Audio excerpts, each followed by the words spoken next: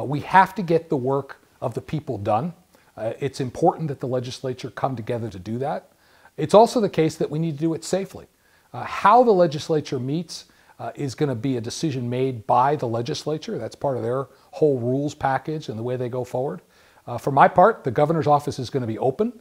We're going to work to protect the health and safety of our staff and anybody that's coming in to see us.